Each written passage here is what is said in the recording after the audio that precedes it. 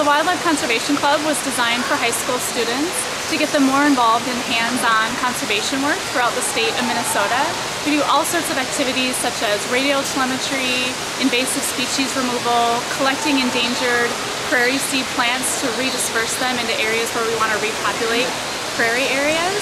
And what we have the students do, because it's such a popular program, is we actually have them do an essay of intent and why they want to be a part of this program. We select out of all those essays 10 students to be a part of the program, and in that way we will meet with them once a month to do these activities all throughout the state of Minnesota.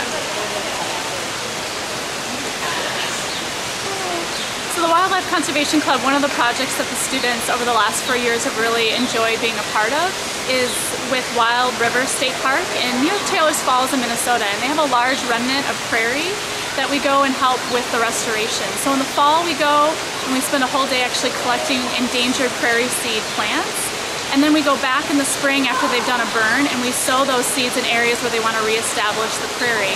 The Minnesota Zoo Conservation Department has a long-term commitment to working on restoring prairie, so this is just one aspect where the zoo is connecting these kids to this long-range goal.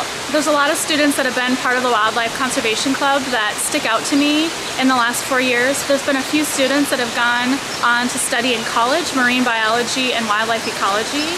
As they pursue these dreams of the lifelong career of conserving the world's wildlife, it makes me proud to know that they will be future wildlife conservationists, and the Minnesota Zoo had a hand in fostering that interest.